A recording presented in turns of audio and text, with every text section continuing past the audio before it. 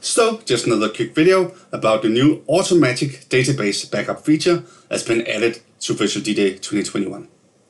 So as you probably know, there's always been, or at least for a long while, been a database backup feature in Virtual D-Day. And that's the one down here. So you can see if you go into the database part, there is a create database backup. This is also where you restore it.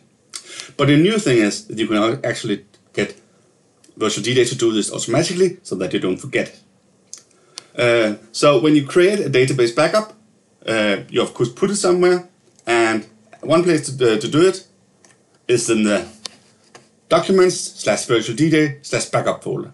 So as you can see, I already have two backups here, one from 2 days ago, 3 days ago, and one from yesterday. And the idea, of course, now is that this should do this automatically. So how do I do that? Well, if I go back into Virtual D-Day and into Settings and into Options, like I am now, and I type in Backup, you can see that the bottom one is the database backup location. So this is where it puts the backup files. Now I can choose a new location here if I want to, but if I don't, it puts it into the folder you just saw, the Virtual D-Day backup folder under Documents. So I don't want to put anything in here because that folder is fine for me. And then the other one is the number of days between each backup that it should do. So you simply put in a number here for the number of days.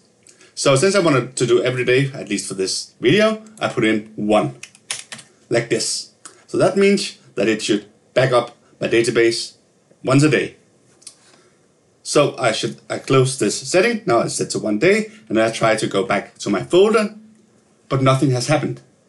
And that's weird because today is actually November 6th, so I don't have a backup for today. That's because it doesn't happen now, it actually happens at Virtual D-Day startup.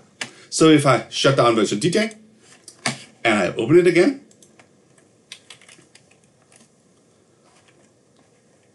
and then I go back to my folder, you can see now I have a new database backup file for today. So that's basically the main part of it.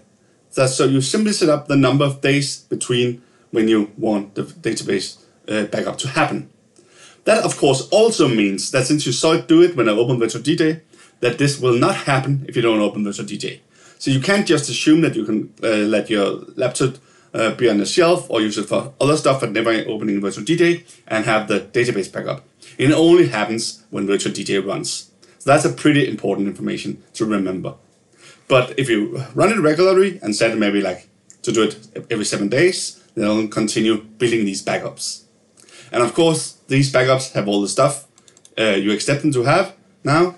And so that means it has the database, it has the settings, but it also have your playlists, the path mapping if you change that.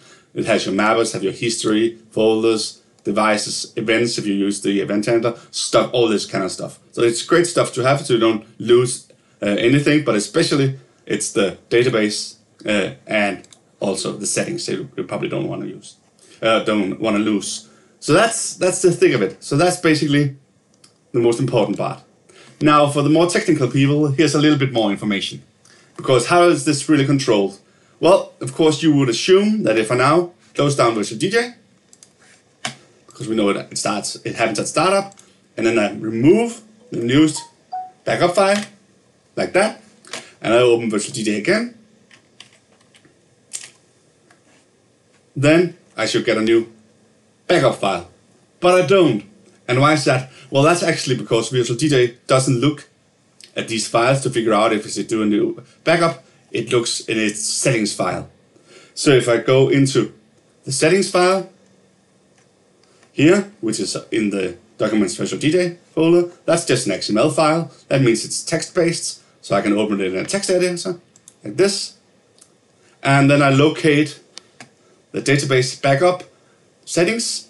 You can see that the automatic database backup period has been set to yes. That's what you would expect, because that's what we just did. But it also has a database backup last, and that is what it uses to measure if it has already done the backup it needs to do, or if it needs to do it now. And that's just a weird number. So what is this weird number? That's actually Unix time.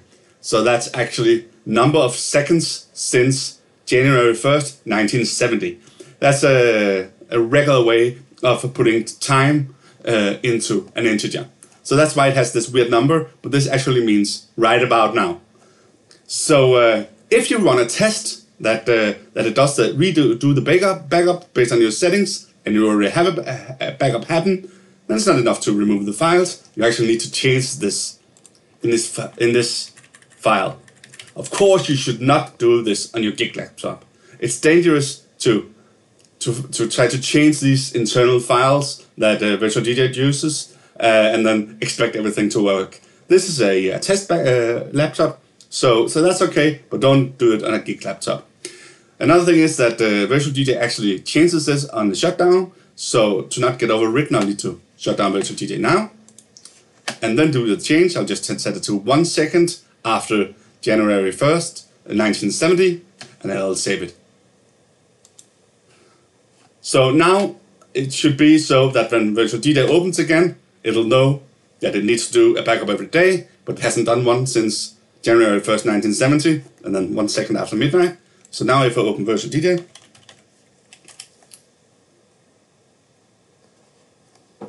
and go back to the backup folder, then I have a new backup file for today. So that's just a little bit of technical information for the technical people if you want to test it out on a backup laptop or on a home laptop yourself before starting to use this. But the important part is this is a great feature. It's great stuff that it puts in there. Set it up because it doesn't really take too much space. So set it up and have it run maybe once every week, as long as you use Virtual DJ regularly on the laptop. This can also be on a gig laptop. Then it should be all just fine. So that's basically all the information.